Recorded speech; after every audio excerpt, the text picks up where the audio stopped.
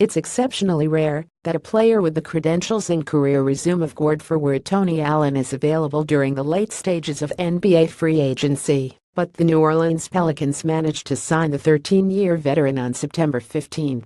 The latest summer addition was a welcomed one to a roster that greatly improved its savvy and postseason experience this offseason, including the acquisition of 11-year veteran Rajon Rondo, a teammate of Allen on the 2008 champion Boston Celtics.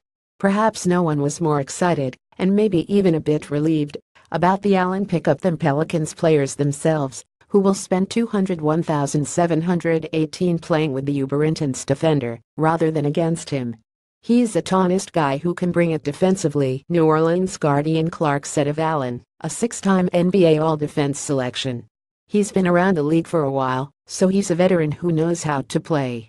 On the defensive end, he brings that intensity and that mindset of getting stops, getting steals and being that player who will get dirty for you.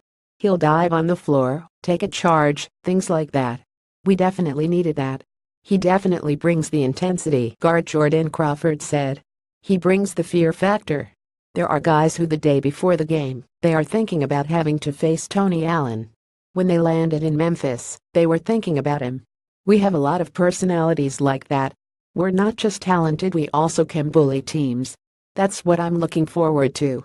Along with providing ferocious defense, another thing Allen, 35, has done throughout his entire NBA career is win.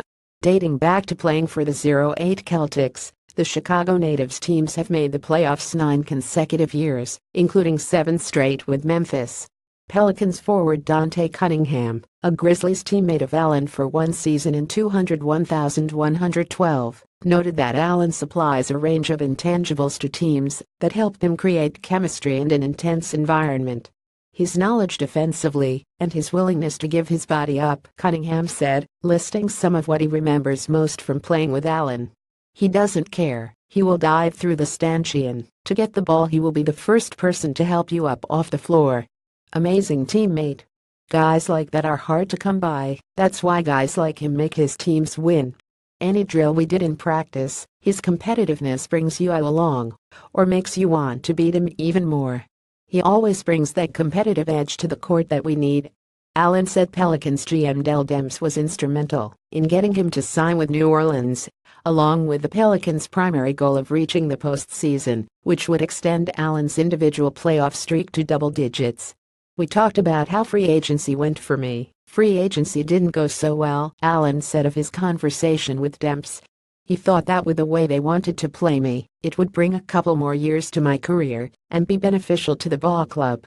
Dell did a phenomenal job keeping it honest with me, letting me know how he wants to play me, what he's trying to do with me as far as my health, getting me in great gear for the playoffs. Playoffs are a short-term goal that he put in the sales pitch.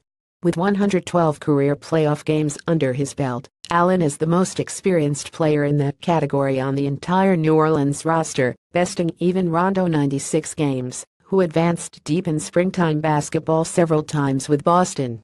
The Pelicans hope Allen can help generate another trip to the playoffs after he went 7-for-7 in doing so with the Grizzlies. Allen noted that consistency and mentality was one major factor behind Memphis's year-in, year-out success. Part of having that mindset of going to the playoffs is winning the games you're supposed to win, he said. When you've got teams that are under .500, or just young, coming in here as visiting teams, you should have the mindset that you're not going to lose those. Having that camaraderie and togetherness in approaching each game is important. Also, knowing that we belong as a team, I think, will take us far.